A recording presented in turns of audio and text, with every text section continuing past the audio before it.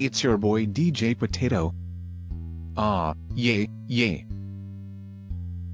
A chemical bond is a lasting attraction. They share give-take electrons and more action. The bond may result from an electrostatic force, so the atom can reach the Ng group like a horse. If they lose an electron they become cation, and if they received one they become anion. Valence electrons participate in chemical reactions. I love to watch videos that are full of satisfaction. Covalent electrons are shared to form a bond. I can't find a good rhyme, so here are some. Gold. Covalent bonds can be polar and non-polar, but still the electrons go there and come over. Covalent polar bonds form between different elements. Well, at least scientists know, because I have no evidence. Covalent non-polar bonds are a little bit different. The electrons are shared between the same elements. Oops, I didn't rhyme there, but who cares, so whatever. At least I am getting good at chemistry, and that is better.